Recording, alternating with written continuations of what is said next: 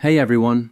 Today we're exploring three widely used encryption tools, VeraCrypt, BitLocker, and FileVault, to help you figure out which one suits your needs best when it comes to data protection.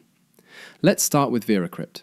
It's a free, open-source encryption software that supports Windows, macOS, and Linux. It allows you to encrypt entire drives, specific partitions, or create encrypted containers for select files. It uses powerful algorithms like AES, Twofish, and Serpent, and offers advanced options such as hidden volumes for plausible deniability. It's a top pick for tech-savvy users who want full control and open-source reliability. Moving on to BitLocker. This tool is built into certain Windows editions like Pro, Enterprise, and Education.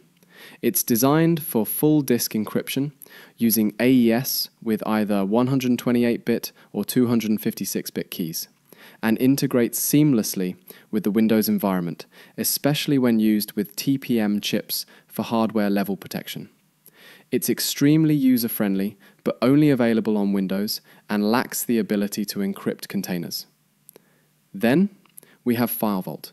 This is Apple's native solution for macOS users, offering full disk encryption with XTS AES using a 128-bit block and a 256-bit key.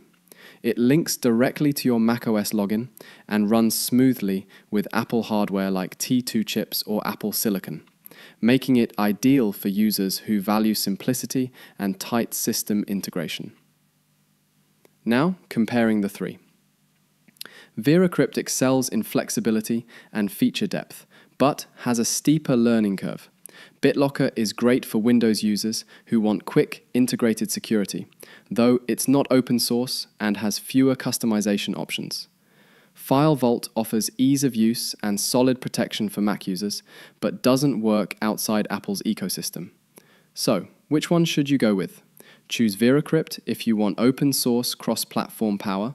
Pick BitLocker if you're on Windows and prefer a smooth setup, and go with FileVault if you're a Mac user looking for reliable, hassle-free encryption. Thanks so much for watching. Don't forget to like, share, and subscribe, and always keep your data secure.